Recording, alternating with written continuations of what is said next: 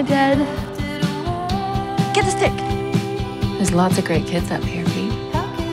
I think I've seen a lot of films that deal with the coming of age of boys, but where are the stories about girls? I just don't see them, and I haven't seen many films, especially out of English Canada, that reflect my experience, and that was a big part of why I wanted to make Porcupine Lake. I'm sort of exploring a time in life that's very fleeting when you're around 12 or 13 years old and you just want to make a best friend, someone that gets you. You want to find that soulmate more than anything else in the world. And it's a story about these two girls that find each other, and I think ultimately it's a love story. It's a big responsibility to work with actual 13-year-olds. These are girls who have never had their first kiss in real life. Kiss me.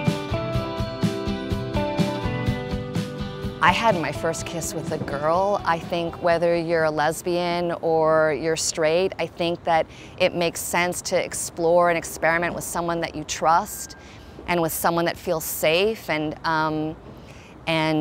that sometimes is born out of a friendship. I think that's so natural and normal and healthy, and I wanted to put that forward. I think that this is what we do, and it's a beautiful thing. This is my favorite place. You're the first person I've ever brought here. The first day that we were filming, it was like a scene early on in the film, and Kate and B were just, they'd just met, and that, literally we just met that day.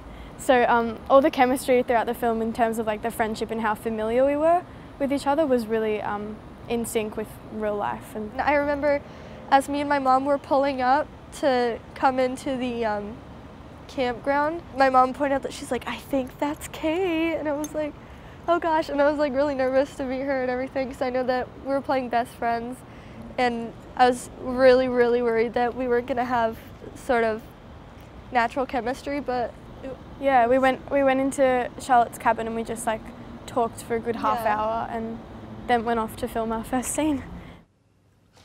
I feel like we could be sisters. Do you feel that? yeah.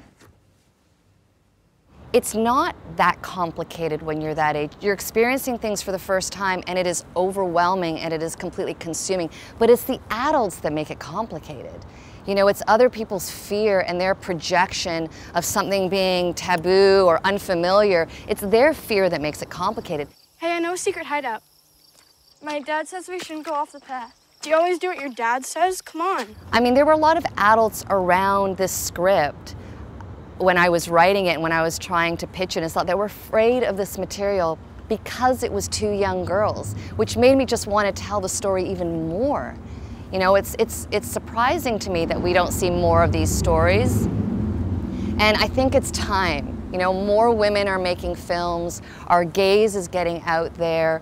Now with the technology, we can get out there and tell our stories. We see some incentives to support more women telling their stories, and I hope we start to see more young girls on screen, because they're the future. I just think you and Kate have been spending a lot of time She's together. my best friend. Gotcha.